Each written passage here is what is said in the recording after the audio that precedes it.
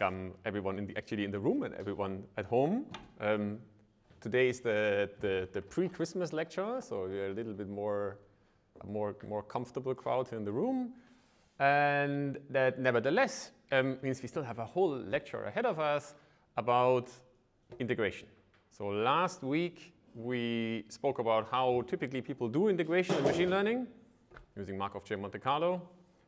And today we'll talk about integration as a computational problem, with less thought about how to do it most efficiently and more about how to do it properly.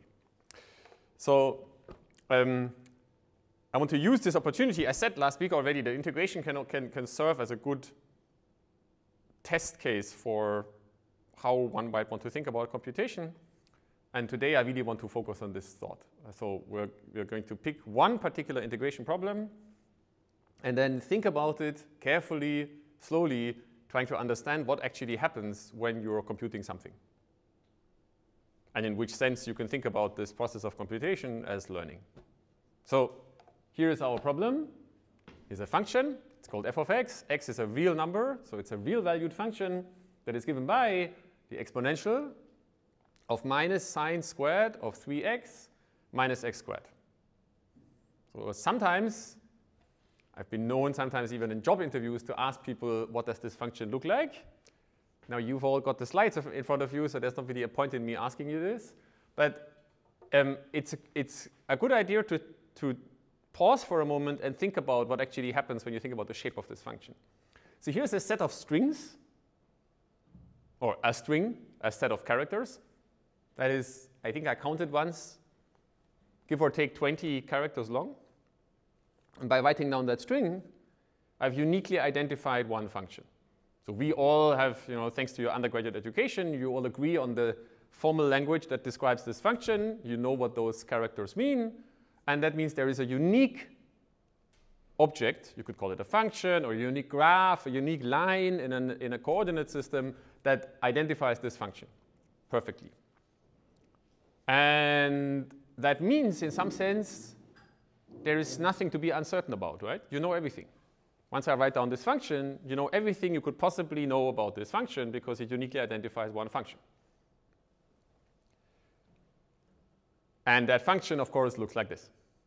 So one way to think about this is that you can think of this as a product of two functions, the x of minus sine squared 3x and x of minus x squared. So x of minus x squared is the Gaussian bell curve. It's this thing that everyone has in their heads already. And x of minus sine squared 3x is, well, so sine is a number between minus 1 and 1. Sine squared is a number between 0 and 1. So x of minus a number between 0 and 1 is a number between 1 over e to the minus 1, and 1, e to the 0. So we've got our Gaussian bell shape multiplied by some oscillating function that keeps going up and down but doesn't go to 0. It only goes to 1 over e and then comes back up to 1. So the Gaussian bell is like an envelope around this function. So here's this curve. It's unique. We know everything about it. But that doesn't mean that we can answer every question about this function directly. So if I define another object called capital F that is given by the definite integral from minus 3 to plus 3 over this function, then you don't know what that number is, even though I've uniquely identified this little f. You don't know because, A, you can't find that number, an expression for that number, in a table of integrals. I've checked. So there are these big books full of integrals, right? And let me close that so that you don't get completely blinded. Like the Gradstein, for example. But if you check in there, you're not going to find this integral. It's not in there. But you also don't know because there is no atomic operation, no function in the GNU C library that just evaluates this integral, in contrast to the gamma function or something like this. So since you don't know, you clearly are uncertain about it, right? That's what being uncertain means. There is something we don't know. there's a question we can't answer. But we're not totally uncertain about it. We know something about this problem. Let me fiddle around with my slides a little bit. And here's maybe a point for a question, even if you've already stared at your slides. So what do you know about this integral? Can you say some things about this number f, capital F?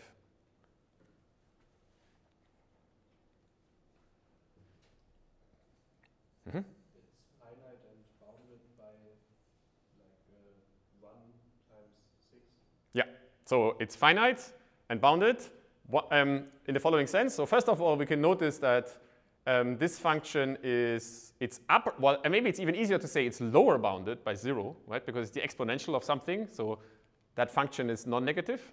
So the integral over this non-negative function has to be at least 0, right? It's larger than 0. And secondly, as you said, this function is upper bounded by 1. So if you think of a box from -3 to +3 over 1, that has area 6. So this function, this integral, capital F, lies between 0 and 6. In fact, yeah? As you said, the Gaussian curve is also upper bound. Exactly. So we can also put this upper bound of the Gaussian around it. And then we know that this integral has to be less than the integral over this Gaussian function. So the integral over this Gaussian, so the x of minus x squared, over the indefinite domain, so from -infinity to +infinity, is square root of pi. That's something you can find in your textbooks. We're looking for the definite integral, though, from -3 to +3. So we have to multiply by some correction factor, which happens to be, if you think about it for a bit, the error function of 3. It's not entirely straightforward to see that. It's clear that it has something to do with the error function, but why it is exactly 3 and not 1/2 times erf of minus whatever, but it's the error function of 3. And that's a function that is in the GNU-C library. It's in scipy.special. So you can call it. And if we treat that as a non-numerical operation, something we can just do, then we'll get 1.77. So now we know that this number, first we realize that this number lies between 0 and 6. And then we realize that it's actually between 0 and 1.77. So that's a pretty narrow range, right? So we're not infinitely uncertain. And this is totally typical for computations. I actually can't think of a situation where you don't know anything at all about the result of the computation. You can usually bound it quite well. Sometimes vaguely, and sometimes very precisely, like in this case. So I'm showing you this plot to motivate why it might not be a bad idea to treat the problem of finding this integral as an inference problem in the Bayesian sense, by putting a prior over the unknown object and the quantities that we can compute, and then performing Bayesian inference. One reason why we might be able to do that is that we begin with an actual prior that we are finitely uncertain about. But before we go to this Bayesian interpretation, let's first think about the connection to last week, to Monte Carlo. How would we solve this problem with Monte Carlo?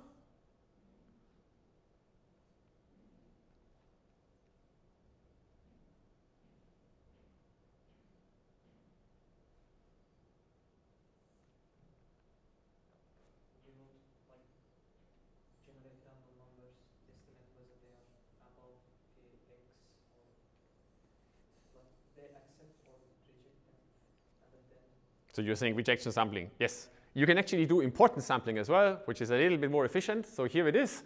On the left, I'm drawing random numbers from the Gaussian distribution with standard deviation 1 over the square root of 2. So that's this standard x of minus x squared distribution. And then for every draw of this distribution, I evaluate the ratio between the red curve, the function we care about, and the gray curve, the Gaussian curve. So I know what the integral over this Gaussian curve is. It's this thing that was on the previous slide, like the square root of pi times the error function of 3. So I multiply that number, which is capital G, by this Monte Carlo estimate for the average ratio between f and g. I'm just summing them up. And if I do that, I get an estimate for this number, this unknown number that lies between 0 and 1.77, which I'm plotting, just a moment, here on the right, as a function of the number of function evaluations. And what I'm plotting here is the absolute error between this Monte Carlo estimate and the actual value of this integral, which I've computed by some magical means off screen, kind of, right? So now your question. My question was, we choose the x value from the distribution, then we chose the epsilon value from the uniform. So this plot on the left is mostly just a visualization. So what I'm actually drawing are the xi, so those are the locations on the x-axis. And now I made this plot by taking all these x locations and then at each point drawing another uniform random variable and drawing it, and that's between 0 and 1, and multiplying it with the value of the Gaussian at that point. Why do I do that? Well, because now you can see that the density of these black dots under this curve seems uniform, right? It's sort of visually uniform. There's no structure in this thing, which is a good unit test, sanity check, to see that those samples seem to make sense, right? That they're not misscaled somehow. But actually, so I wouldn't, in fact, need to precisely draw from the Gaussian distribution. The only thing I need to do is to draw from a distribution that has support on the domain we're trying to integrate over and on for which I know the analytic integral. Because I need to be able to multiply with this g, I need to know what g is, and then I need to be able to evaluate those ratios. So if my function doesn't have support on this domain, then I'll have divisions by 0 errors, basically. And if I don't know what g is, well, then I don't know what I'm computing. So I could, in particular, also use a uniform distribution. So this is not specific about Gaussians, right? I don't need to have this upper bound. So here I have a second line in green, which draws uniform random numbers, so numbers between 0 and 1. Then I subtract 1/2, so now I have numbers between -1/2 and +1/2. I multiply by 6, so now I have numbers between -3 and +3. For each of these, I evaluate this ratio between f and g. So g is just 1, basically, so like up to the g, which is equal to 6. Fine, and then just sum those up, and I get an estimate. And on the right, you can see those two curves converging towards 0. And in these thin gray lines are lines of slope 1 over square root of n. This is a log-log plot, so those lines look like straight lines because it's a power law. And the dashed lines are those analytic statements about the convergence rate that we had in the previous lecture. So they are given by the variance of the samples, sorry, the standard deviation of the samples divided by the square root of the number of samples. So that's the theoretical statement for the expected error of this estimate. And you can see that that's actually pretty good.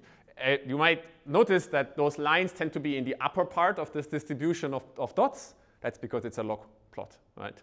So this down here is much further, much closer to this number than up here. OK, so that's the Monte Carlo way of doing things. And last week, we realized that this rate, this convergence behavior, this random process, is in some sense optimal because it's the best unbiased estimator of this quantity drawn from random variables. So today, our goal is going to be to beat this by quite a bit. So how will we beat that? So now, of course, I could, if this were like a lecture on classic numerics, we could now go and write down all sorts of classic quadrature rules. I'm not going to do that. Instead, let's imagine that on your way here today, when the snow is gone, but imagine you had a little bike accident this morning, like you got hit by a bus or something, and you have some kind of retrograde amnesia, and now you forgot everything you learned in high school about how to compute integrals. Everything. But you're still left, weirdly, with your beautiful knowledge of probabilistic machine learning that you got last term from Professor Macke. So if that's the case, then you can treat this problem as a Bayesian inference problem. You could just say, here are quantities that I get to see. They're called f of x. I can evaluate f of x wherever I want. And there's another quantity that I care about. That quantity is called capital F. That's the integral. And I can use the framework of Bayesian inference to construct an inference algorithm that tries to estimate capital F from evaluations of little f. Little f are the things I can evaluate. They are data. And capital F is the latent quantity, the variable that I would actually like to know. So to do that, let's write a little bit of math on the slides. So we start by putting a Gaussian process prior over f. Why a Gaussian process? What else? Right? It's the first knee-jerk reaction you could have because it's the go-to Bayesian regression model for functions. And we're going to choose a prior mean function and a prior covariance function called the kernel. We know from previous lectures and also your GP lectures that Gaussian processes have this beautiful property that any linear operator acting on this function induces another Gaussian distribution. So this Gaussian distribution is associated with a Gaussian distribution over any affine map of f, which has a mean, which is given by the affine map of the mean, and the covariance, which is given by the affine map applied to the covariance from both sides, sort of. What that exactly means, we'll see in a line. So in particular, this also holds for the linear map that is the integral.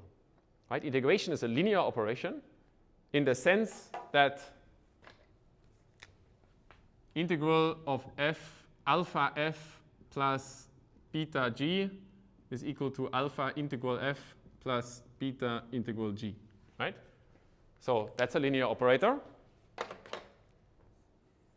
And that means that this Gaussian process over little f is also at the same time automatically a Gaussian distribution over the integral. If there's just one integral we're trying to compute, then it's literally just one Gaussian random variable, right? Like one bell curve. We could also think about the indefinite integral, so from, I don't know, from minus infinity to x or from a to x, then it would be a function of x, would still be a Gaussian process. Okay, so that's the idea. But now, this does actually get us anywhere. Well, that means that if we have a Gaussian process over the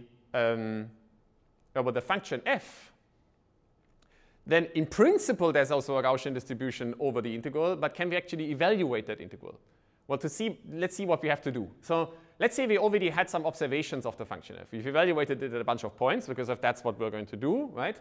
Then we're going to get a Gaussian process posterior mean. And we've now seen that several times, even in the lectures here, but also in previous lectures, that posterior mean, Gaussian process posterior distribution has a posterior mean and a posterior covariance, which look like this.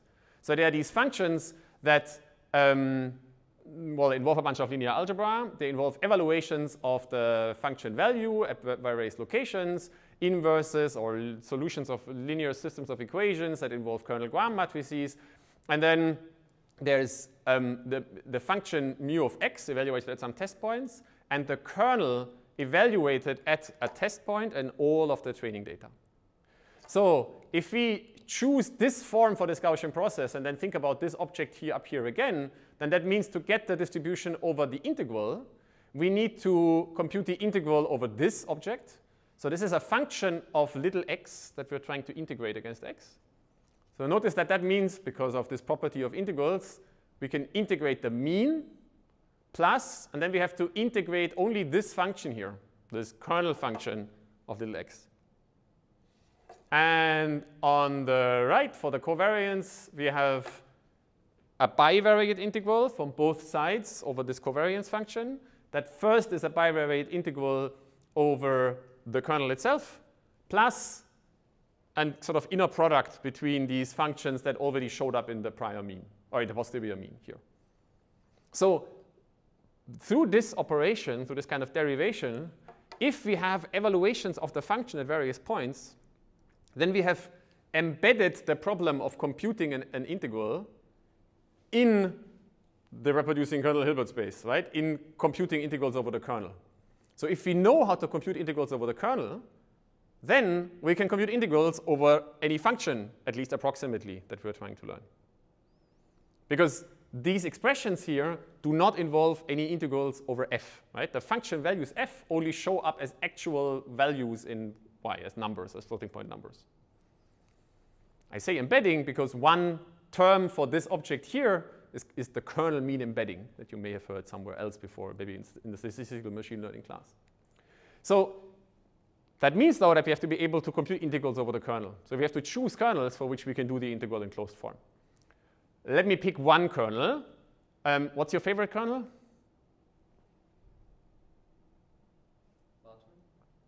The Matern. Ah, very good. OK, you've been warned not to use the Gaussian kernel. The Matern kernel would be one possible choice. I'm going to make it even easier. I'm going to choose and now I've lost focus again. I'm going to choose, big reveal, drum roll, the Wiener process kernel. So that's the minimum kernel. A kernel is given by, for the covariance between two function values, the minimum between the two input points minus a constant. The constant is necessary to make it positive definite. One simple way to choose the constant is to set it to something smaller than the smallest function value you're going to operate on. We know that we're going to integrate our function from -3 to +3, so I'm going to set c to -3. Okay. That's a function of x and x prime. It's a very simple function. So the minimum function looks like a ReLU, basically, right? Like a rectified linear unit. So it's very easy to integrate. You can do that as a homework exercise if you want to. Oh, by the way, there's no homework this week, but here's something you could do. And if you do that, then you'll find that that this particular integral, this kernel mean embedding, is given by this function. So it's 1/2. So this is a function that computes the integral over this kernel from a to b, integrates over the first component of this kernel, and then leaves the second one as an unbound variable, right? So it's still a function of one variable, in this case x, in this notation. So it's 1/2 x squared minus a squared plus x b minus x minus b minus ac. So b and a are the integration limits, and x is the variable that this function depends on. It's now a function of one variable, right? Well, actually, it's also a function of the integration domains, of course, but we'll assume that that's constant. And the bivariate integral you can also do. So you basically take this function and you integrate it again against x, and you'll get this thing, which is just a number. If b and a are constants, then it's just a number, right?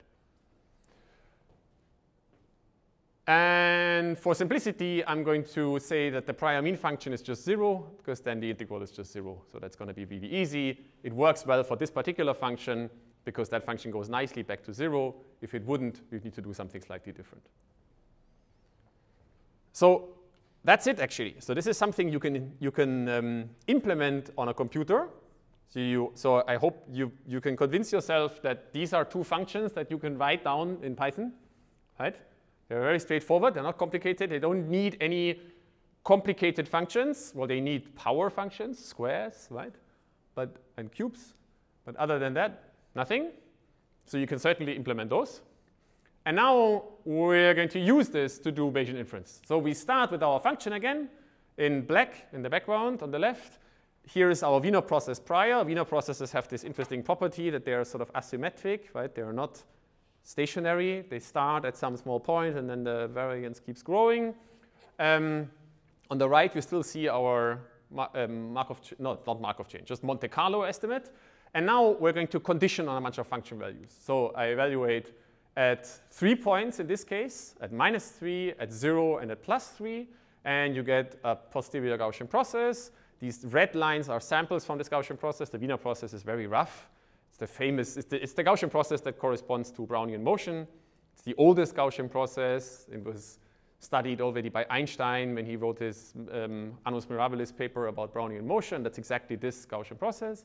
So if we keep evaluating, now we have 5 evaluations. You see a red line appearing up there. The red solid line is the point estimate, so the integral over the posterior mean, or the posterior mean estimate for the integral, which are the same thing, because the expected value of an integral is the integral over an expected value.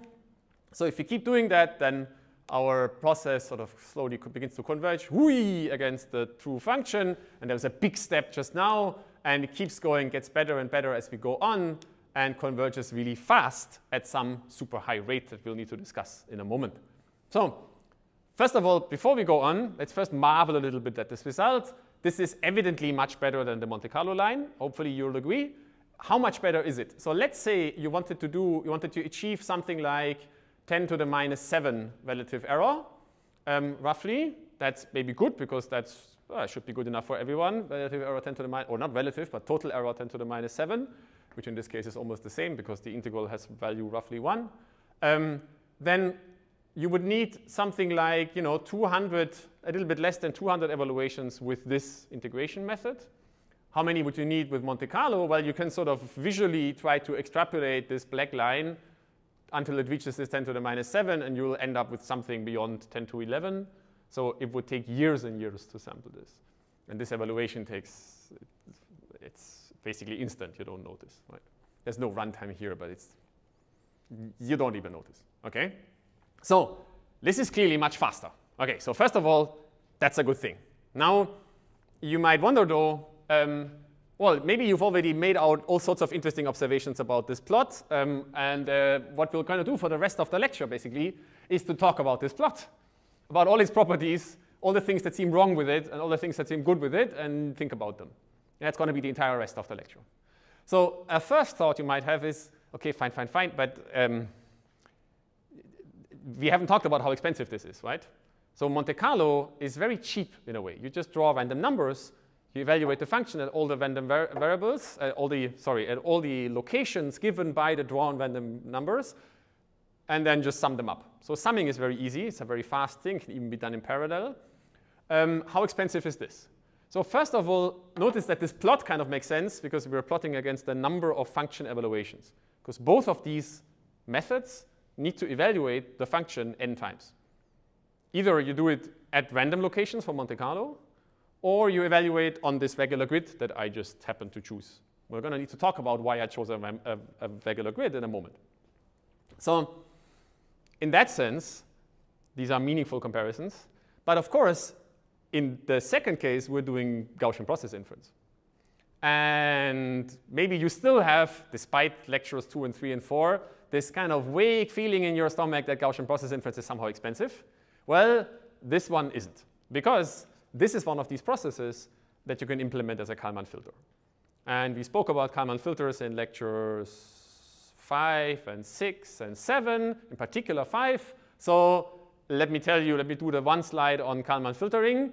The one thing that I'm going to say at the beginning that you don't need to understand is Nathanael already pointed this out, and Jonathan Schmidt briefly as well, that there is this limit case, the notation for the limit of Kalman filters towards infinitely small steps. That's called the stochastic differential equation. So a natural way to write this process in this language that is in the first line. If you haven't heard about this, it doesn't matter. We'll get to the correct line or the one that you understand in a moment.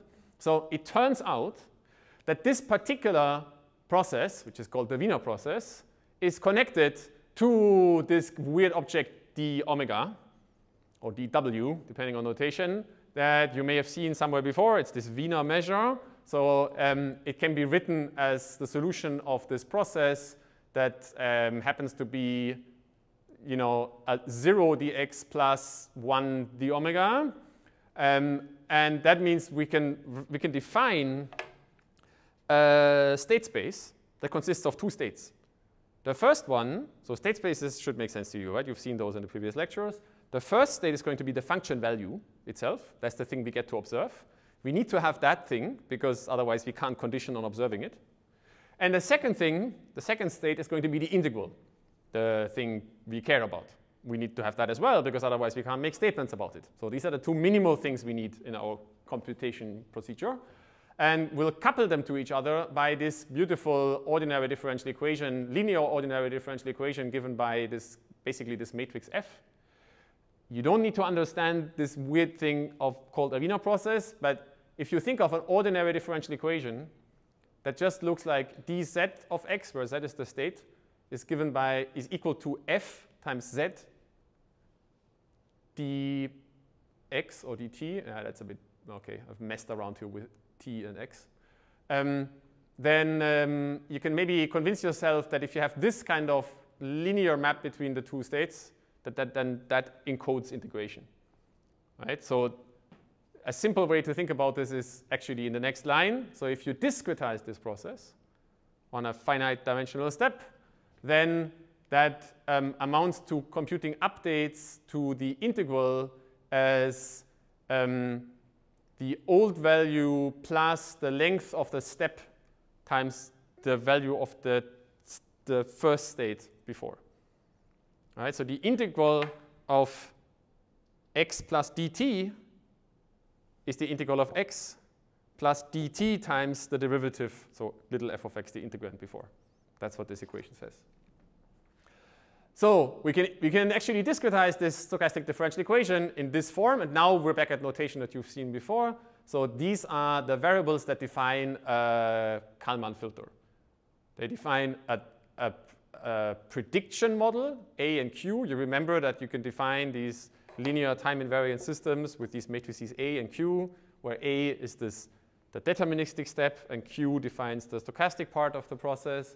And then we need an observation model. The observation model is defined by these variables H and R. H tells us what we are seeing. Well, we get to see the function value, but not the integrand. So there's a 0 in the first and a 1 in the second element of this matrix. And R defines the noise in the observations. And here again, similar actually to simulation methods for differential equations, R is 0 because we just assume we can evaluate the integrand value wherever we want without noise. And we also need to initialize. So we do that by just setting the initial function value to what we observe at the beginning of the integration domain. The integral we initialize to 0, of course, because at A, at the beginning of the integration, the integral from A to A is 0, right? So we set that. Then after that, we know exactly what's going on. So we can set the prior covariance to 0, prior precision to infinity, basically. And then we just keep running the Kalman filter. So that I'm not going to write down again. It's those lines of the Kalman filter that you've seen before. But they are, once you know what A, Q, H, and R, and M1 and P1 are, they're just an algorithm that you can just call. And it runs. And the only thing you have to tell it is how far to step. And then you can just look up what's actually in here. These are some particular processes that arrive from this choice of kernel. And you see that the update equations for the integral look like this. So at each point in time, we evaluate the function. That gives us a value yi. So that we just set our estimate of the function. And then we update our estimate for the integral, which is given by this line. It's the old integral plus half of the step size times the observation here plus the observation at the previous step. So that's an average of the last two evaluations, so the current one and the previous one. And then we get to update our covariance. We see the function value, so we're totally certain about the function value. And the integral gets increased, the uncertainty about the integral gets sort of increased a little bit by something that has to do with the step length cubed. So now there are various ways to think about this. First of all, the fact that this is a Kalman filter means we can implement this in linear time. So this algorithm is as expensive as Monte Carlo. It's just a sum over a bunch of values multiplied by a constant. But again, I mean, the Monte Carlo estimate also needed us to evaluate some other functions and multiply by them. So that's fast. The second thing is we can look at this expression and wonder what kind of estimate this is. So there are various ways of thinking, of finding out sort of the next insight. The first one is to just look at this Gaussian process and ignore the fact that it's a Kalman filter. And I can just remind you that, let me go back. So Gaussian process posterior means, here is our posterior mean. These posterior means are weighted sums over the kernel. If the prior mean is 0, then what this is here is this is a vector multiplied by a matrix, so it's just a bunch of numbers, a vector, multiplied by kernel functions, right? So this is a weighted sum over kernel functions. And the kernel function is the minimum function, so it's a piecewise linear function, a ReLU, basically. So a weighted sum over piecewise linear functions, the posterior mean over our integrand, is a piecewise linear function. And if you sum together ReLUs, you get a new ReLU. No, not a ReLU, but a new piecewise linear function, one that sort of just goes up and down. And in fact, it's a sum over as many of these piecewise linear functions as we have evaluations. And it's supposed to interpolate our function so that it goes straight through the evaluations that we have. There's only one line that has that property. It's the linear spline, right? The function that goes through all of the function values and then extrapolates like a constant at the end. And we actually see that here, right? It's just a bunch of straight lines between the evaluations. So here we've evaluated 5 times, here, here, here, here, and here. And we get a straight line as the posterior mean. It's a bit difficult to see between all those wibbly samples, but that's it, right? So what's our estimate for the integral? Well, it's the integral over this estimate. So what's the integral over this piecewise linear function? It's actually the thing that we see in the Kalman filter formulation. It's the sum over the average values in each block. right? So in each of these regions, we have a straight line that goes from the left end to the right end. And the integral is just, well, it's just the area under that trapezoid, right? Ooh, trapezoid. Ah, it's the integral over the trapezoids. It's the trapezoid rule. It's the second most simple integration algorithm you've ever seen. The second most, because the most simplistic one is Riemann sums, where you just start on the left and then you just take steps to the end and then move up a step. That's actually almost the same up to some technical complication. This is maybe the more natural choice. And you've used this in high school, right? Maybe for your A-levels, you had to compute an integral at some point. And one way to do that is to just draw straight lines and compute the areas under those straight lines. So what we've just done is we've discovered that this very basic integration method is actually Gaussian process inference. So here's a classic algorithm, maybe the most classic integration method, that turns out to be the posterior mean of some complicated Gaussian process inference scheme. And it's directly connected to it, right? It holds for every choice of how many evaluations I make, even if the grid is irregular. And this is one of these high-level insights that I want to get across in this lecture. Even if you don't care about integration, this is a very important and actually quite common result, that it turns out that you can think about various classic algorithms as the red line in the middle, so the posterior mean, over a Gaussian process inference scheme.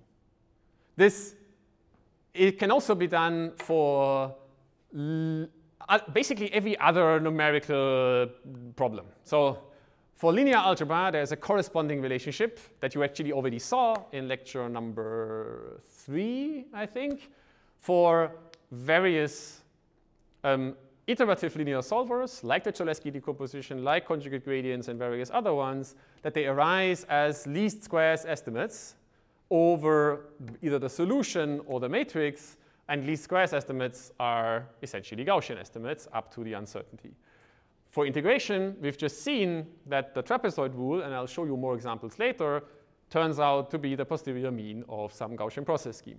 For optimization, we won't see because there's more interesting stuff to learn after Christmas. But it turns out that various classic smart optimization rules, like basically all quasi-Newton methods, so BFGS and all its variants, are least squares estimates, so they arrive from some Gaussian estimate over the Hessian of the loss function.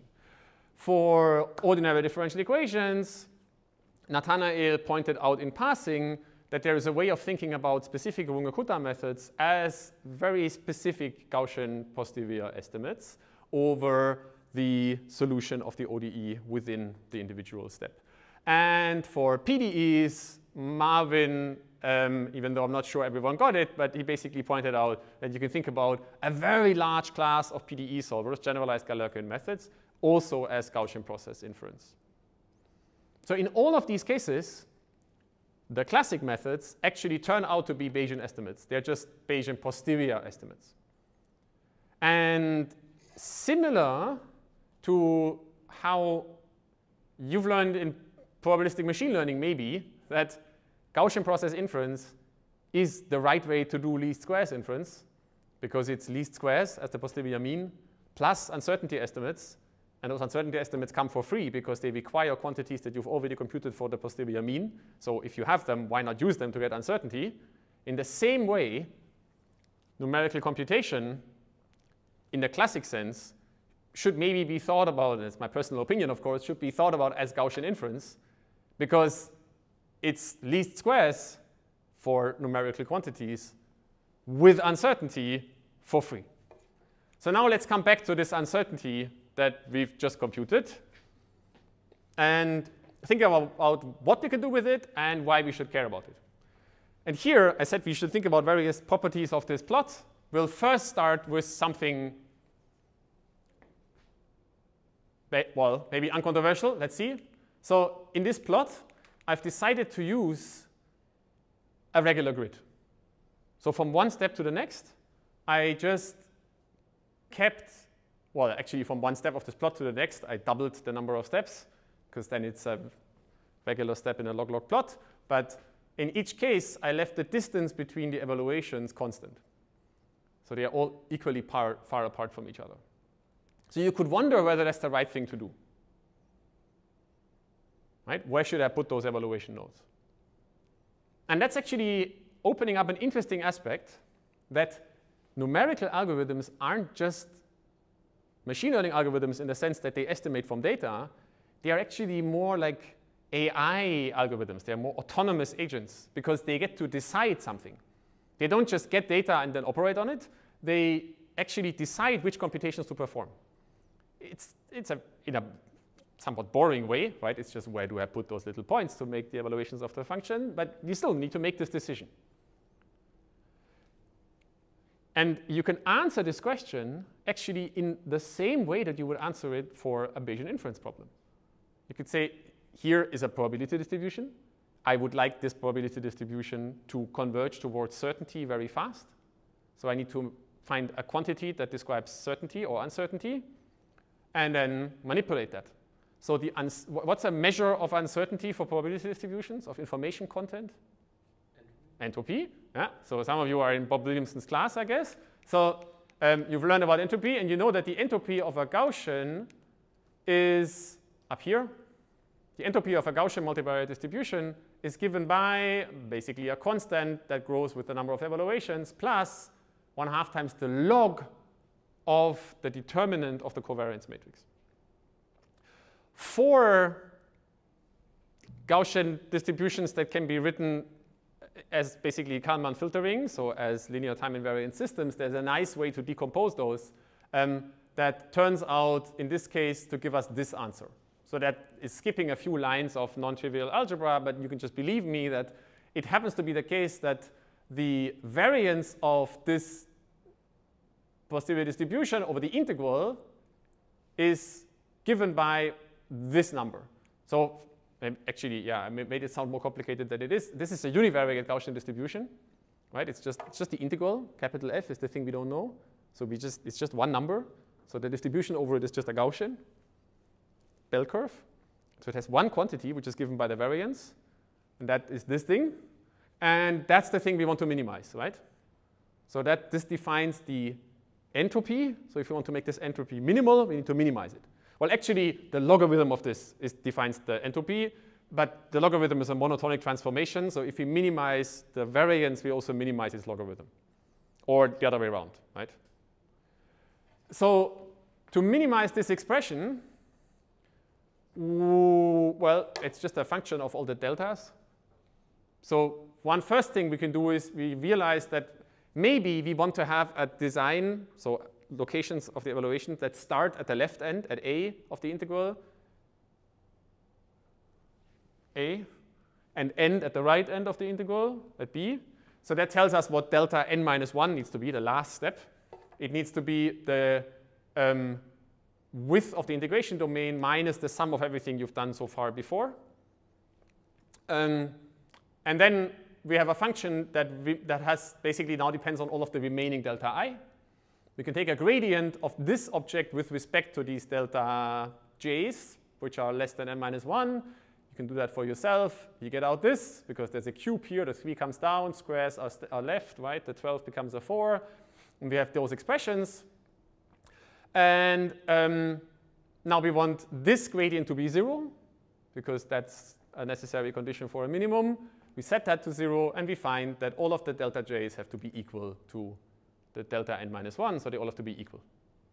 So if we want to minimize the posterior uncertainty over the integral under this kernel, and we assume that we want integration nodes on both ends of the integration domain, then we should have a regular grid. So this regular grid doesn't just come from intuition. It's not just, oh, that's what sort of looks nice, but it actually can be motivated from this prior over the integrand. And now you might have 2 questions. I think Julia is already thinking about one of them. One of them might be, well, why do I need evaluations on the left and right end? Right? You don't have to. You could leave the left end open, actually, or the right end. And that gives you a different design, actually. If you really want to know, you need to check in my book. There is the answer somewhere in the margins. It's an ever so slightly, neatly different answer, which takes into account that we have this prior Gaussian process, which is broader on the right-hand side than on the left. So it's going to put a few more evaluations to the right than to the left, because there's more uncertainty there. But once you evaluate on the right once, it's gone. So it doesn't matter anymore. And a second question you could have is, or maybe just more of an observation, is that this is, of course, an answer that is very specific for this Gaussian process prior. So if I had some other prior that I can run this Bayesian quadrature algorithm on, then I might get other designs. In particular, if I have a structured prior uncertainty about the integrand, if I know something about it, that it has some particular algebraic shape, or that the uncertainty is distributed in a non-trivial fashion across the domain, you might typically get quite different designs, actually. So the technical takeaway is we have now understood maybe why we choose a regular grid, but maybe more importantly, we really should think about computation as the action of an intelligent agent. It doesn't have to be super intelligent. It only has to solve this simple problem. But we can still motivate how it acts from the point of view of Bayesian inference. So there's a policy that this agent follows, like in reinforcement learning. And this is this very simple policy of maximum information gain. And here in this case, we can do this in closed form. And the answer is somewhat boring. It's just a regular grid. But there are other settings where this is actually a really non-trivial thing to do. So that is about where to put the evaluation nodes. So what we now know is that we can think of the trapezoid rule, this classic thing from high school, as a Bayesian estimate, actually the posterior mean of a Bayesian estimate that arises from a Gaussian process prior, a very specific Gaussian process prior, over the integrand. And if we decide to use a regular grid, then we can actually motivate this choice by an information theoretic argument. So the entire algorithm is sort of derived in a self-consistent fashion from a set of prior assumptions. And now, since we've realized that we're doing this, we can come back to this plot. Actually, I'll show you. I'll go back to this plot for a moment. Sorry that I keep hopping around so much. Actually, maybe I'll go to this plot. And look at it again and realize, OK, this is kind of neat. So we can think about the trapezoid rule as a Bayesian estimate. So why is this good, first of all? Well, that means that we get on top of the estimate that we already know, this trapezoid rule, which is not new. So this convergence rate here shouldn't really be surprising, because it's not a new algorithm. It's hundreds of years old. But we get something else on top, which is this Gaussian process posterior variance, right? And the posterior variance is maybe an error estimate for the integral. So we get an error estimate, and we actually get it for free, basically, in the same way that the posterior covariance is for free in a Gaussian process, because it only requires quantities that we've already computed anyway. For example, if you implement it as a filter, you just get it out as this p, the big P over the integrand at the end. So in this plot, I actually have plotted this error estimate, and it's this red dashed line up here.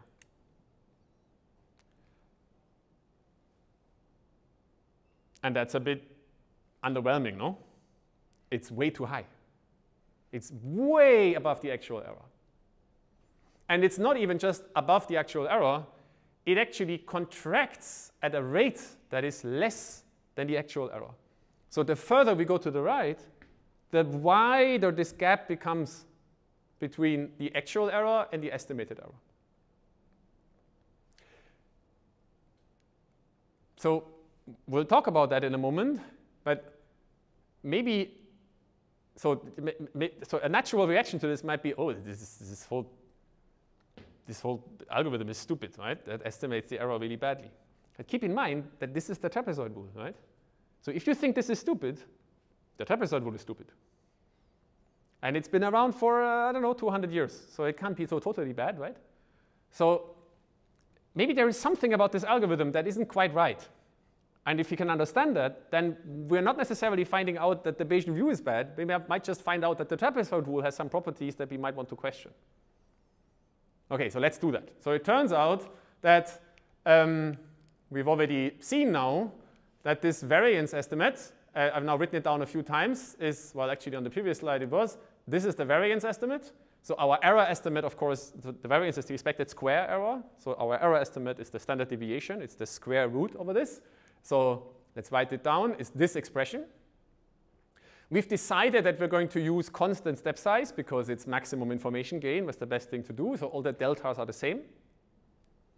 Then what we have here is essentially a sum over n minus 1 terms where each of the elements of the sum, the summons, is just something like 1 over n cubed, right?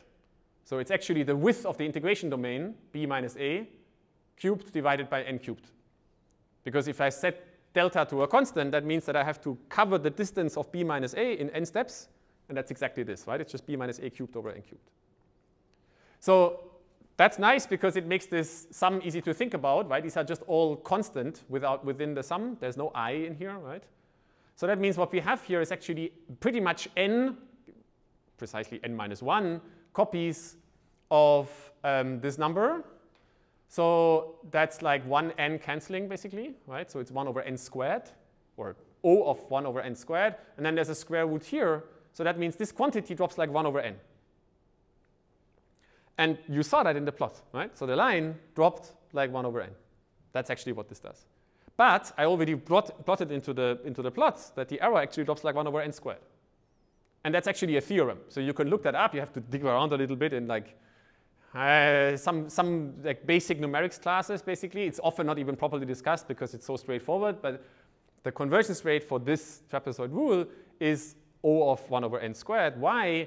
Because you can actually think about, so one simple hand-wavy way to do this without a proper proof is what we're doing is we are approximating our integrand by piecewise linear functions, right? So if you think about each of these linear regions where we have a linear line between the start and the endpoint, then within that region we have a linear interpolation for our function.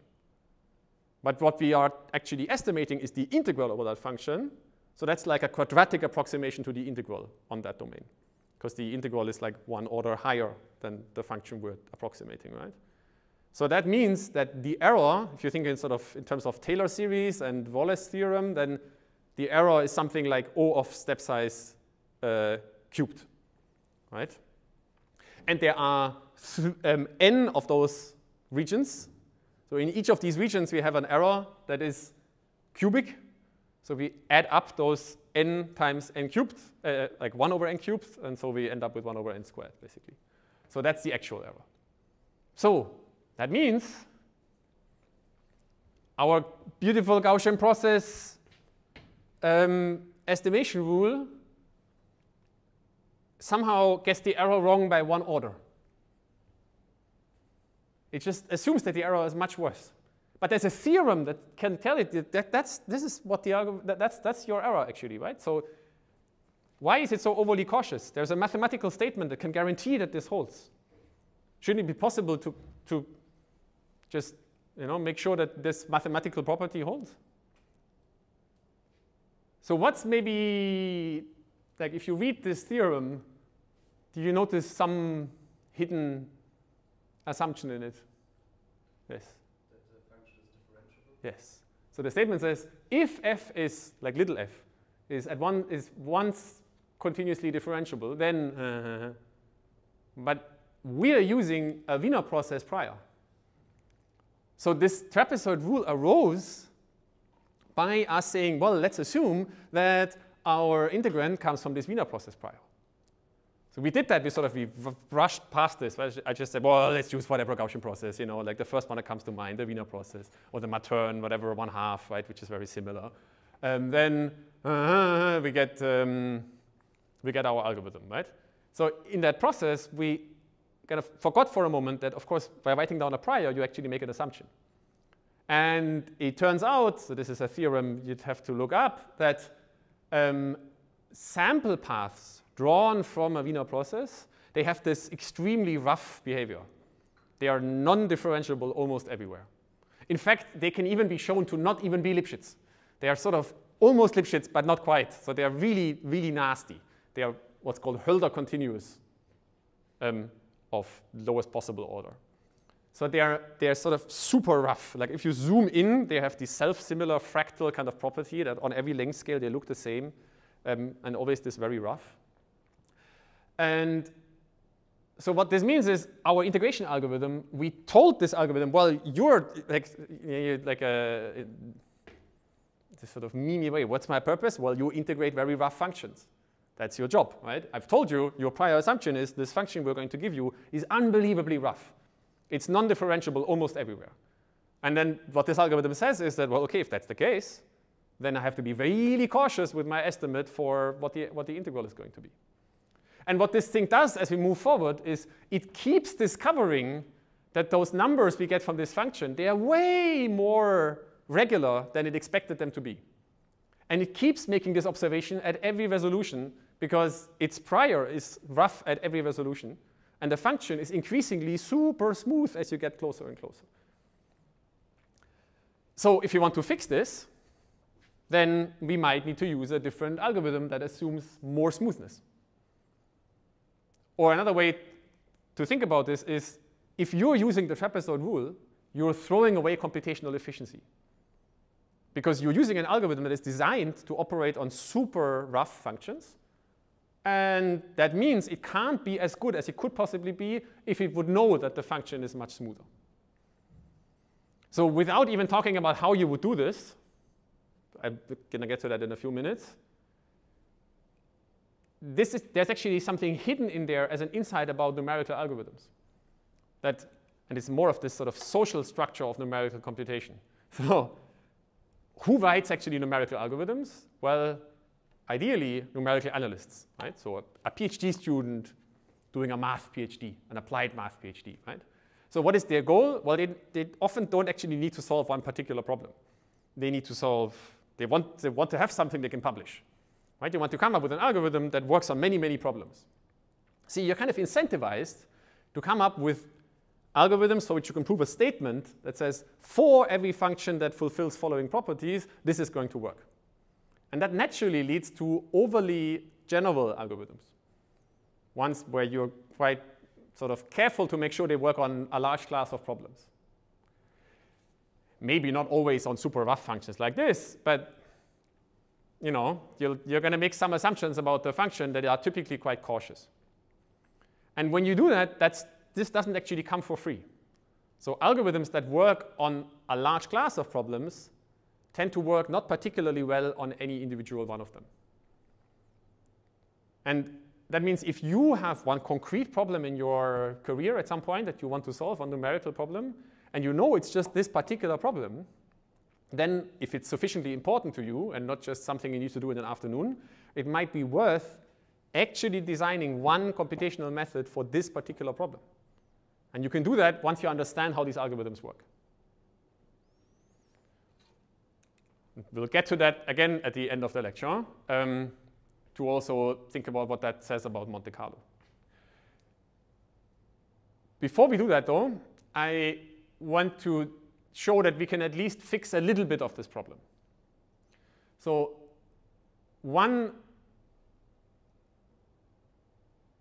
the simplest aspect of this miscalibration of the error is that there is also a scale to this error, which in this plot I've just set to 1, actually. So this red region, it's just the standard Wiener process, right? So it just opens up in this sort of standard fashion with a rate of 1 per 1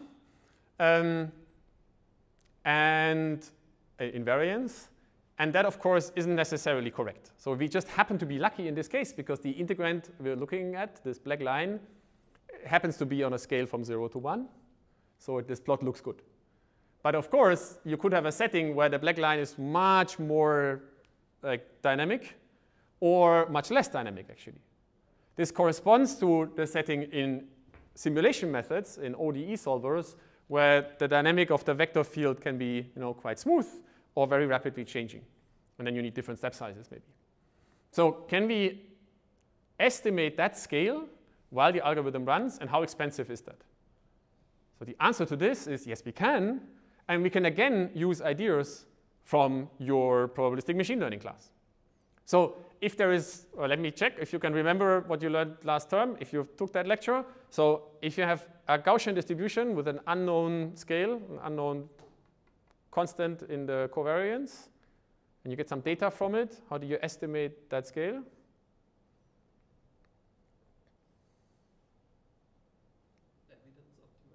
Evidence optimization. So that's the generic, the general thing. If you want to learn the hyperparameters of a Gaussian distribution, you compute the evidence, so the marginal probability for the observations under the prior, and then you optimize its parameters. That's true. That's the general answer.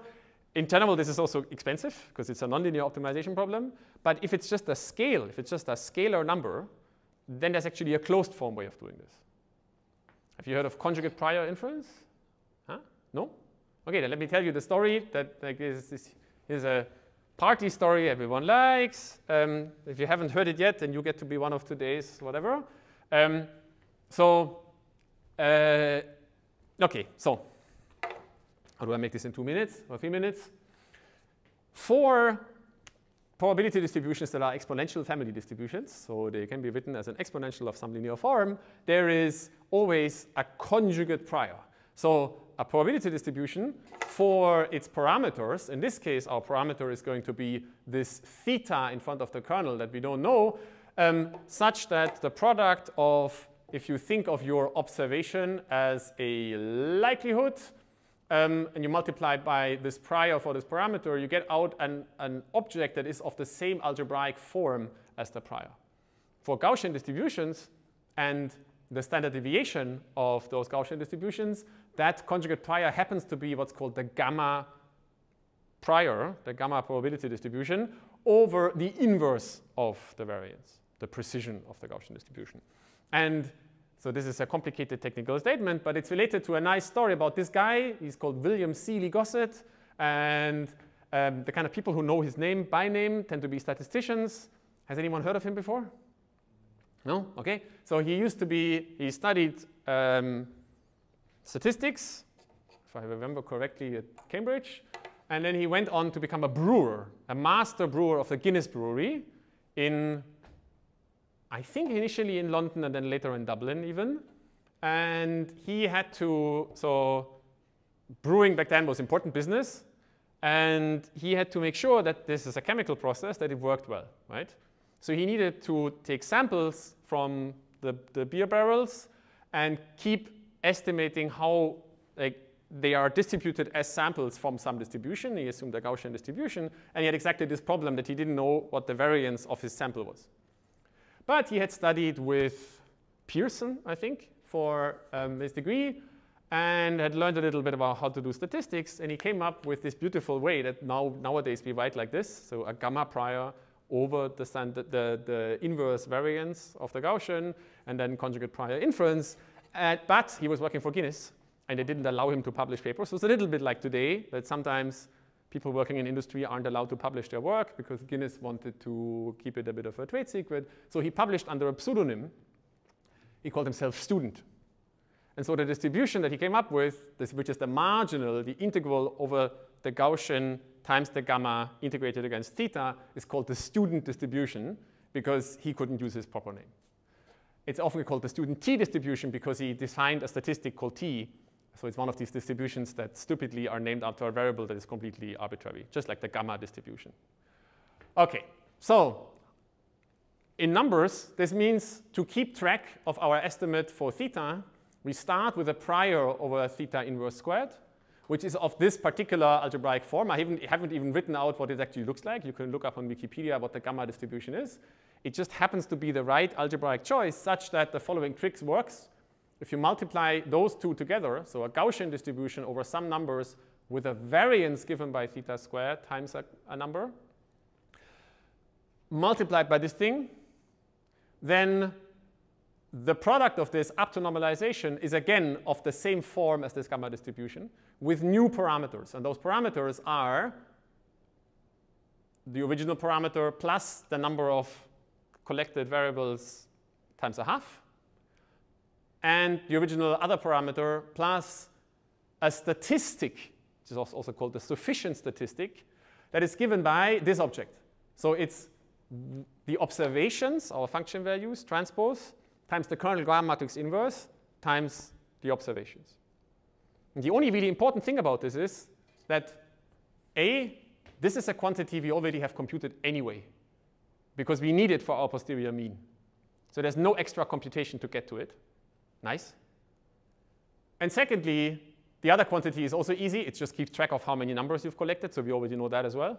So we can keep track of these two objects simply by adding up numbers that we locally collect. For free, pretty much, right? The only thing we need to do is add up floating point numbers, 2 floating point numbers, which is really whatever, right? So if we keep doing that, then we always have a posterior estimate over what theta is. And it starts out very broad, and then it becomes more and more concentrated as we get more observations. And the associated distribution over this parameter is called the gamma distribution. The associated distribution over the integral is called the student t distribution. If we do that, then we get the following plot. So here is the initial prior again. And now at every point in time, I show you what we would have got if we would have kept the scale constant in thin gray in the background. And the actual estimate for the student t marginal in red. And so you see initially we get an observation that's a little bit too small, like this number here and this number are a little bit closer to 0 than what the prior expected, so we shrink a little bit. Then we get the next few observations, and now actually the distribution kind of looks good, because at this resolution the steps from one point to the next are kind of what the prior expects. So we're nearly at the same scale. And now we keep going, and we keep observing now we're beginning to get into this domain where the function happens to be actually quite regular. We get higher and higher resolution observation of the function, and we keep seeing that the numbers we see from one node to the next tend to not deviate so far from each other, and this sort of distribution starts to contract. And so on the right, you see the original estimate that we had on previous plots and the new one in red dashed. And you can see that it's still not super convincing, but it's a little bit better. It's actually quite a lot better in the sense that asymptotically, this contraction rate here will match this contraction rate. So they get to the right order, but this gap is not going to close. And what this sort of keeps saying is that we're using a prior that is way too conservative for this problem. We know that this function is smooth. And in fact, actually, we do know, right? So if we started out this lecture by looking at this expression, right? F of x is x power. You could have looked at this and just said, well, that's a smooth function, right? There's a sign in there, there's an x square in there, there's no point where it diverges, there's no root of the, there's no like point where the gradient is undefined. It's a smooth function. You can also run automatic differentiation on it if you wanted to do this with a computer and keep discovering that it's super smooth. So we actually know. This isn't like your prior that you have in statistical machine learning, right, or a Bayesian machine learning, where you just go in and say, I don't know, like, the world is complicated. I'm going to use a smooth prior because what else am I going to use? Here in computation, we actually know what the problem is. It gets given to us as a string in a formal language that describes the problem precisely. So we can check some kinds of prior assumptions. For example, the fact that all derivatives of this function exist. And then if we can do that, we might want to use it and break away from this trapezoid rule to use something smarter. And in fact, it turns out there are, of course, much smarter algorithms. And if you ever used an integration method in univariate problems like this before, you might know that there are nice packages for integration. In Python, you find them in scipy.quad for quadrature. And because they're all least squares estimates, they all correspond to some Gaussian process prior. In particular, there is a class of algorithms called Gaussian quadrature. They often come as Gaussian something quadrature, Gauss-Legendre, Gauss-Chebyshev, Gauss-Lobato, and so on. They all correspond to some least squares estimate over a particularly structured prior. And I don't have time to tell you exactly how they work, but I can show you that they work really well. So here you see on the left a particular set of features in green in which it's a good idea to expand these functions. These features happen to be Legendre polynomials. So Legendre polynomials are a particularly interesting class of polynomials which are smooth, so they're always infinitely often differentiable. They are orthogonal to each other, so that makes certain kinds of computations very fast, very convenient. You can think in some sense of some gram matrix being diagonal. And they're defined on a bounded domain from -1 to +1, which of course you can scale to -3 to +3 by just taking all the numbers that come in and dividing them by 3. So they are a classic way of doing certain kinds of integrals on bounded domains that are multiples of -1 to +1, like ours. And there are corresponding quadrature rules, which I'll tell you more about in a moment, which converge extremely fast. So here on the right, in green, you see the error of this corresponding integration estimate. And you can see it converges very, very fast. In fact, just as a suggestive line, without a proof or any statement, I've added in this bend line, which is an exponential function, just to point out that this is so fast, you can almost think of it as exponential convergence. It's a super polynomial rate of convergence. So, and this only works, so this nice convergence you only get for functions that are actually smooth. It's just that our function is smooth, so it's good. And it turns out that this estimate, this green line that you see here, actually also corresponds to some posterior mean estimate under certain kinds of Gaussian prior assumptions. The paper for this was written by Toni Karvonen and Simo Sake in 2017. I've got the abstract down here, which I'm actually going to read out because it contains a few warnings. It's a bit small, so if you can't read it, it says, that's the actual abstract from their paper. In an extension to some previous work on the topic, we show how all classical polynomial-based quadrature rules, this green one is one example of them, can be interpreted as Bayesian quadrature, the stuff we've been talking about today, if the covariance kernel is selected suitable, so if we find the right prior. As the resulting Bayesian quadrature rules have zero posterior integral variance, the result of this article are mostly of theoretical interest in clarifying the relationship between the two different approaches to numerical integration. So what they actually found is that to make this work, to get this green line, you have to do something that seems quite unnatural, which is that you have to ask the algorithm how many evaluations are you going to choose. And then I'm going to give you a kernel that is fitted specifically to this number of evaluations, which happens to have the property that exactly after that number of evaluations, the posterior variance over the integral is 0, even though it's wrong. And if you wanted to add an uncertainty, you then have to add more terms afterwards, which are going to mess up the posterior mean estimate. You can see that that's actually a problem in this plot. So what I've done here on the left is in red. I've actually computed one such estimate for the integrand. So that's this red line that keeps going up and down. This is for 5 evaluations. Here you see the 5 evaluation points, 1, 2, 3, 4, 5. You can see that those points are irregularly spaced. Well, they're somewhat regular, but they're not uniform distance. That's because this is a non-trivial Gaussian prior. And you can also see that the interpolant looks absolutely nasty. It doesn't look anything like the black line. It kind of diverges badly as well to the left and the right. But it happens to be a quite decent integral estimate. So the integral over this red line happens to be a point on this green curve.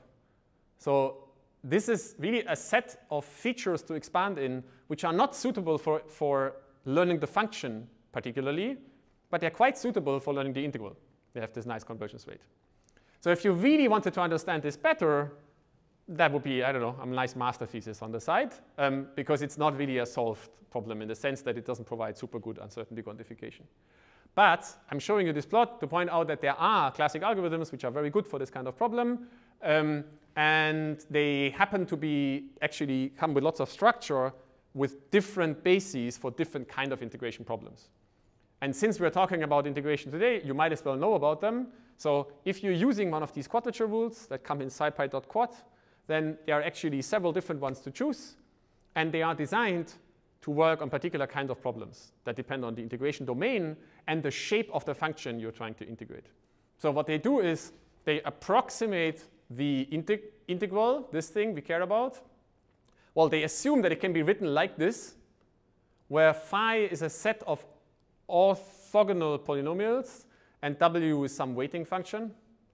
And then there are specific choices for phi depending on w. and A and B. So if the integration domain is goes from -1 to 1, like in our case, then there's in particular the one that I used here, Gauss-Legendre integration, and then there's actually a whole set of different polynomials by Chebyshev. In particular, there's this one, but there's actually more than that. There's at least 3 different kinds of Chebyshev polynomials for different kind of weightings. So they are basically a statement about where the function varies, right? Whether you expect it to be more varying in the corners or more in the middle. And there are also variants for indefinite integrals or the integrals over the unbounded domain, which are Hermite polynomials, and there are various other ones. There are Gegenbauer polynomials and so on. So if you ever have the need to compute an integral numerically on the line, a univariate one, then think briefly about what kind of integral you're trying to compute. What are the integration domain? What's the shape of your function? Why? Because you're specifying a prior for your Bayesian inference rule. And if you get it right, you need less numbers. And if your problem is particularly nasty, you might actually really have to think about it, because otherwise the algorithm might not work well. Thankfully, because this is a simple problem, integration in one dimension, these algorithms are quite good at telling you when they are probably wrong. So they have good convergence estimates, and they throw errors and flags and so on. OK, yes? Just a general question. In the plot where we plotted the error and our Bayesian quadrature rule, it seems like it's in the beginning, it has a nice speed of reduction in error, but then after the 1, 2, 3, 4th sample, it stops. Is there a reason for that? You mean the fact that the red line, that this red line here has this bend, and then becomes like this? Well, it has a reason, and it has something to do with this very specific integrand. So what you see here is the fact maybe that this integrand has this global structure that has something to do with a period of 3 over pi, because it's sine of something, right? So it wobbles up and down. And then beyond that, as you zoom in more and more, it basically is just a straight line at every region. And that's sort of this first region here is where the algorithm discovers this shape, basically. And then after that, it does something very boring. It just keeps extrapolating straight lines by straight lines. But they're ever so slightly not straight, but they're always basically not straight in the same way on every scale. And that's what you see here. So this is something about the particular problem that we're trying to integrate. So now, for the final few minutes, let me briefly summarize. This is maybe a point where I should have had a black slide, which says there are these classic integration algorithms, classic quadrature rules, these Gaussian quadrature algorithms, Gauss-Legendre, Gauss-Chebyshev, Gauss-Kronrod, Gauss-Gegenbauer, Gauss-Hermite, and so on. Also the trapezoid rule and various other kind of integration rules. Pretty much every integration algorithm for one-dimensional functions that you've seen before in high school or in a numerics class can be thought of as some form of Gaussian posterior mean estimate, because they are derived as least squares estimators. And we can motivate choices made by these algorithms, in particular also where they put their evaluation nodes, by information theoretic arguments, by minimizing the entropy of the posterior distribution. Actually, in the case of these orthonormal polynomial integration rules, this is particularly extreme. There, the evaluation nodes are chosen such that the posterior variance is 0, so that the entropy goes to 0. Or basically, it's undefined. It's completely removed. Right, but that's just one-dimensional functions. So what we did now, so far, was mostly think about integration as some kind of philosophical problem, right? It's this, there's a function, you want to interpolate it, learn its integral, but who really cares about one-dimensional integrals? Right? In reality, if you actually encounter a one-dimensional integral, you now know what to do. You go scipy.quad.integrate, and it just does it. And unless your integrand has a super nasty shape, or it's on the unbounded domain, and there's nasty shapes in certain regions, it's probably going to work. But the interesting settings are for higher dimensional problems. For beyond dimension 1, well, actually, there are also classic quadrature rules for dimension 2 and 3. They're called cubature rules. But beyond 3, things get really complicated. And I told you last week that actually I have a slide for this, right? Should have showed you this. That Monte Carlo algorithms converge like 1 over the square root of the number of samples, and that's in some sense good and in some sense bad. Bad because 1 over square root looks bad, but good because in the expression there was no obvious way in which the dimensionality of the problem showed up. You can construct situations where the dimensionality matters, and in many cases it doesn't. So the methods that I showed you today actually do not scale well in dimensionality. They tend to have this property that their performance decays with the exponential of the dimensionality. Why? Well, because you pretty much have to produce a mesh of evaluations such that in each dimension, the distance between the points is, in Euclidean sense, is like smaller than some number. And to make that number small, this typical scale, on a grid of d dimensions, you need to put exponential of d points on there, right? So if you have a one-dimensional grid and you want to have 10 points between left and right end, you need 10 points.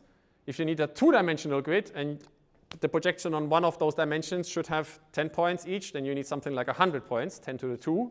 And if you have a d-dimensional grid, you need something like 10 to the d points, right? So that's bad. And this has something to do with the fact that we're trying to interpolate a function on the whole domain. It also has something to do with the fact that we're using Gaussian processes as our priors. So remember that the Gaussian process posterior covariance looks like this, and that's the thing we're integrating. Notice that this expression in its nice linear algebra form doesn't contain any y's. There's just x's in there. So the posterior uncertainty of a Gaussian doesn't depend on the numbers you've seen. It just depends on where you have evaluated. And that means that these integration methods are by their nature non-adaptive. They can't reason about where to put evaluation points because there is nothing in their entropy, in their formulation of information gain, that tells them that some points contain more information than others. And that means they scale badly to higher dimensional settings because in higher dimensions, they just have to cover the domain with points. So to get away from this, we need algorithms that somehow can reason about the fact that some points are more informative than others. And that is actually often the case for integrals, specifically in machine learning. Because in, actually, yeah, I have a right slide for this.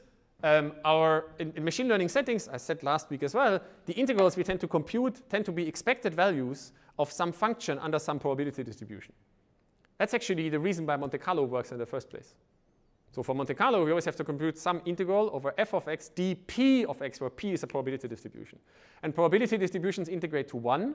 So on a big domain, they can't be large non-negative value everywhere, because then they wouldn't tend to integrate to 1.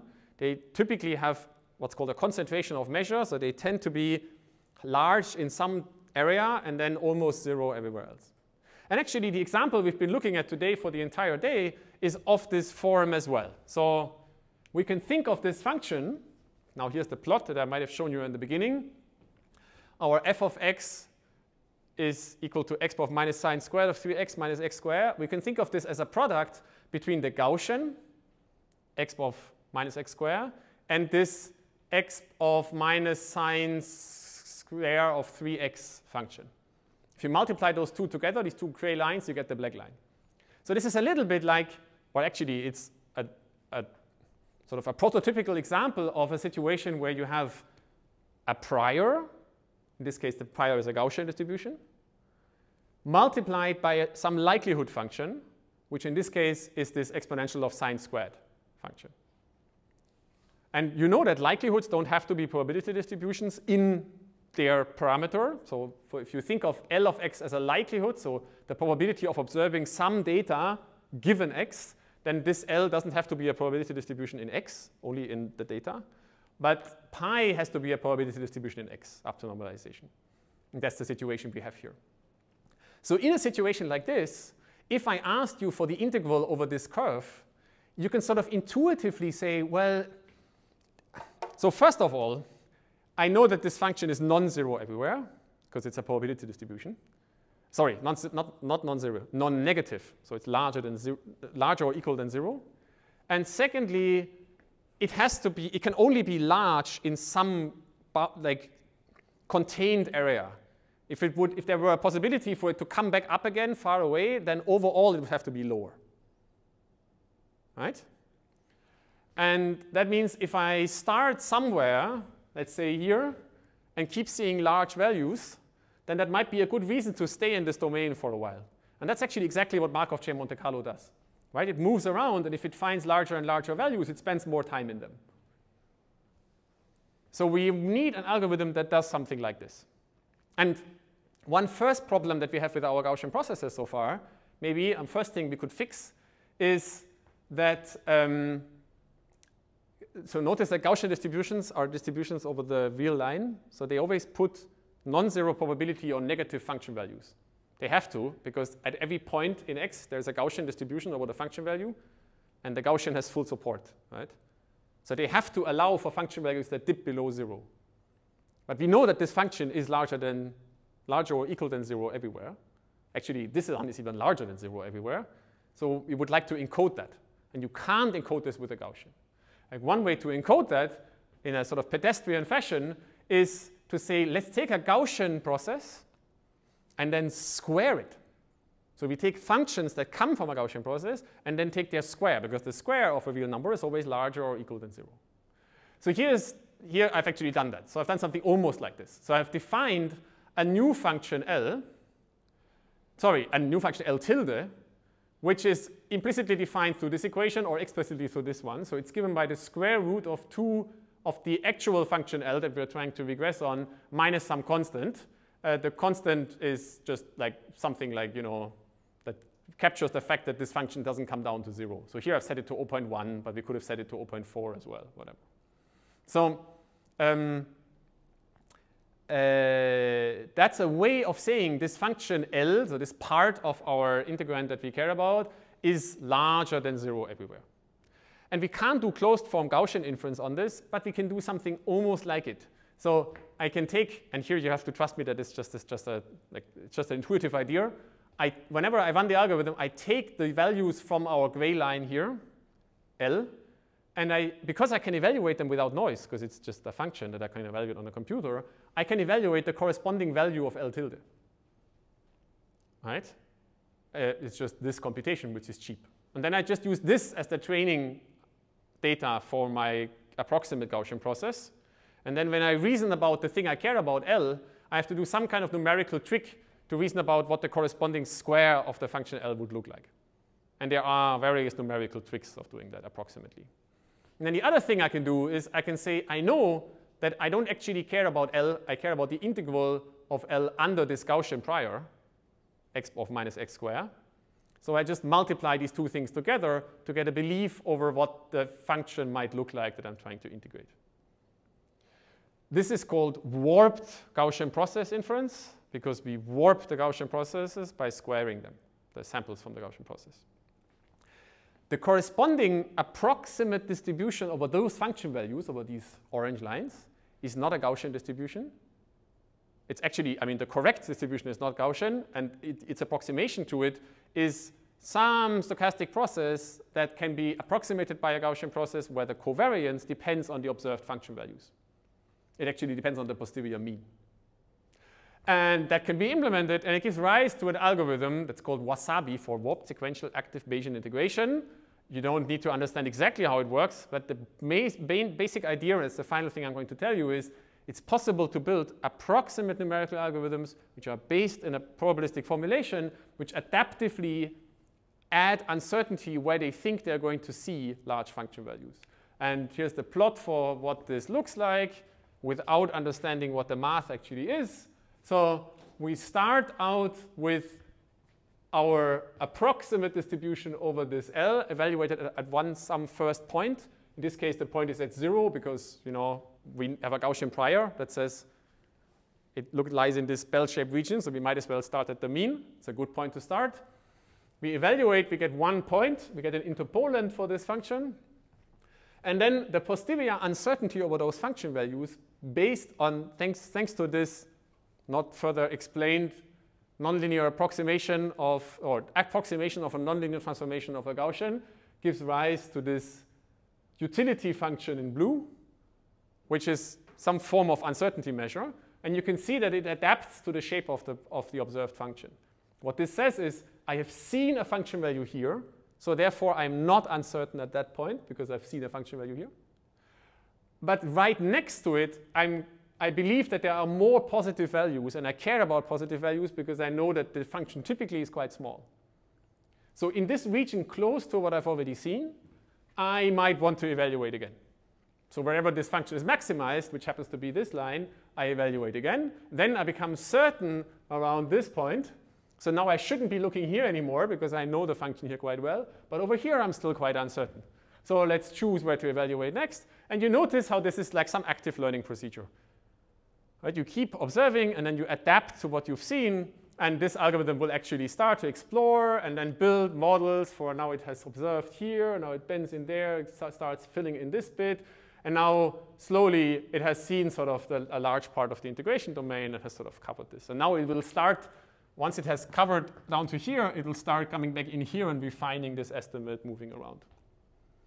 Such algorithms don't just, this particular algorithm doesn't just work for one-dimensional problems. It actually works in higher dimensions as well. And it can even be shown to have some non-trivially smart convergence rate. There was a complicated paper in Euribs 2019 pointing out that such adaptive quadrature rules can have a convergence rate that isn't totally stupid. So this particular algorithm I just showed you, even though it was very hand-wavily constructed by just saying, you know, we're going to construct this thing, actually can be shown to have some properties that are not so bad. That's the vague thing I'm going to say. It's a very complicated theorem, and one can argue about whether this is even a good rate or not, but they are convergent. They are consistent algorithms that actually converge. So long story short, it's possible to reason about algorithms that adapt their behavior in the same way that Markov chain, well, not the same way, but in an analogous way to how Markov chain Monte Carlo does it. And these algorithms scale to problems of reasonable dimensionality, 10 or 15. If you have 2,000 dimensions, well, then you're not going to cover them anyway. And then you can use Markov chain Monte Carlo, and it's going to be roughly as good as these methods because there's no structure to use. You would need to use something like 10 to the 1,000 samples to even roughly cover the space. And Monte Carlo is not going to do that either. But actually, after Christmas, we'll find out in around late January that in such settings, there is something actually even better than Monte Carlo to do, which will not necessarily have something to do with Bayesian quadrature. The high-level philosophical statement for that, I'm actually going to cite my wonderful co-author, Mike Osborne, is that one should be careful about why Monte Carlo is actually chosen. So Monte Carlo algorithms can also be associated with the Gaussian process prior. That's the theorem here. I'm going to save you this because I'm out of time. But the point is that the argument for Monte Carlo is that it's independent of dimensionality in its convergence rate. But its convergence rate is actually very bad. It's 1 over the square root of the number of samples. And we have to use this convergence rate because we kind of insist on having an unbiased estimate asymptotically. If you're willing to give up unbiasedness, which last week I argued is artificial anyway, because it's only a concept meaningful once you use random numbers, and there's no need to use random numbers for a deterministic problem, then you can actually get algorithms that converge way, way, way faster in low dimensions. Even super polynomially fast, extremely efficiently.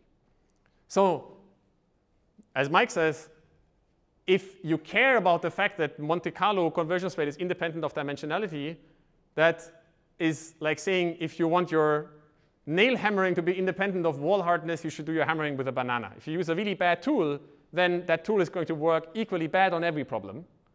But that's not a good thing not a good property to have. Actually, the fact that Monte Carlo is independent of the problem shows that it uses a way too weak prior assumption, set of prior assumptions. And if you want to have an algorithm that works well, you typically have to introduce some prior knowledge to make it work well. And that's not just true for integration. It's also true for other kind of numerical problems. The more you know about your problem, the more you can inject. Yeah, and we'll talk about more about this after Christmas. At this point, I'll end. I've used integration as an abstract philosophical example to think about what it means to compute something. We spoke about one concrete particular problem and realized that you can think of the computation in a Bayesian fashion by putting a prior over a joint prior distribution over the quantities you care about, in this case the integral, and the things you can compute, in this case the values of the integrand. The corresponding algorithms assign a posterior estimate that can be identified with classic methods, but they assign an uncertainty estimate around those estimates, those point estimates, which arises from prior assumptions and the numbers you've got to see. Sometimes those error estimates are really bad. They're very far away from the truth. And when that's the case, that doesn't necessarily mean that the probabilistic view on computation is wrong. It actually typically just means that the set of prior assumptions are bad, and that you can maybe fix them by using typically more prior knowledge. And such prior knowledge is often available in computational settings because we know what our problem is. It's encoded in computer code for us. So we can look at the formal description that the code provides and try to extract more information to make the algorithms run faster. And we can think about these numerical algorithms actually as little autonomous agents. If you're building a big machine learning solution, some agent that, I don't know, drives a car or does some complicated decision, when it solves numerical problems, whether it's training a deep neural network or computing some Bayesian posterior somewhere inside, there is actually like a tiny little autonomous agent inside of your big autonomous agent that does the computation, that decides which numbers to compute. And by informing that autonomous agent about its task, you can make it work better. And maybe that's where we end for today. Thank you.